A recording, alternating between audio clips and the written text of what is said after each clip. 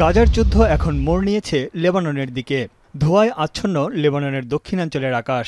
রাতভর বৈরুত সহ বেশ কয়েকটি শহরে লাগাতার বিমান ও ক্ষেপণাস্ত্র হামলা চালায় ইসরায়েলের সামরিক বাহিনী। হিজবুল্লাহ সদর দপ্তরে হামলা চালিয়ে হত্যা করা হয় সংগঠনটির বেশ কয়েকজন শীর্ষ নেতাকে। সিরিয়ার রাজধানী দামেস্কের পশ্চিমাঞ্চলে একটি আবাসিক ভবনেও হামলা চালিয়ে বেশ কয়েকজন বেসামরিক নাগরিককে হত্যা করে ইসরায়েলিরা। ইসরায়েলের অধিকৃত গোলান মালভূমি থেকে ছোড়া হয় ৩টি ক্ষেপণাস্ত্র।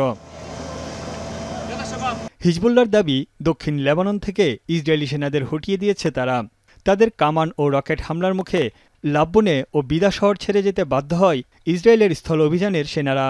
এছাড়া ইসরায়েলি সেনাদের অবস্থান লক্ষ্য করে ড্রোন হামলা চালিয়েছে ইরাকের ইসলামিক রেজিস্ট্যান্স গ্রুপ। ইসরায়েল জানায়, এখন পর্যন্ত লেবানন থেকে ৩,০০০-এর বেশি রকেট হামলার শিকার হয়েছে দেশটি। শক্ত আকাশ প্রতিরক্ষা ব্যবস্থা থাকায় হতাহতের ঘটনা ঘটেনি।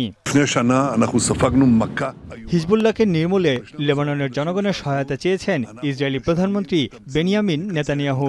লেবাননকে হিজবুল্লাহ মুক্ত করতে না পারলে গাজার মতো পরিণতি ভোগ করতে হবে বলেও হুঁশিয়ারি জানিয়েছেন তিনি। A better way for your children, for your cities, for your villages, for your country. You deserve to restore Lebanon to its days of tranquility. You deserve a Lebanon that is different. One country, one flag, one people.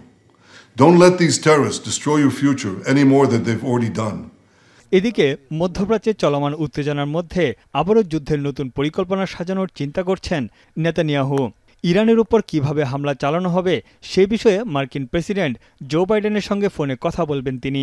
এছাড়া যুদ্ধের গতি প্রকৃতির নির্ধারণে প্রতিরক্ষামন্ত্রী গ্যালান্টের যুক্তরাষ্ট্র সফর স্থগিত করেছেন নেতানিয়াহু। বিষয়টি নিশ্চিত করেছে ওয়াশিংটনও। On Secretary Austin's bilat with Minister Gallant, we were just informed that Minister Gallant will be postponing his trip to Washington, D.C. Secretary Austin looks forward to seeing him soon. এদিকে Israel বিরোধী বিক্ষোভ অব্যাহত আছে বিশ্বের বিভিন্ন দেশে। যুক্তরাষ্ট্র ও ইসরায়েলের পতাকা পুড়িয়ে বিক্ষোভ করেন ইরানের হাজারো মানুষ। ইসরায়েলের উপর নিষেধাজ্ঞা আরোপের দাবি জানিয়ে কানাডায় বিক্ষোভ করেছেন ফিলিস্তিনপন্থীরা। তানভীর জনি, এখন বিশ্ব।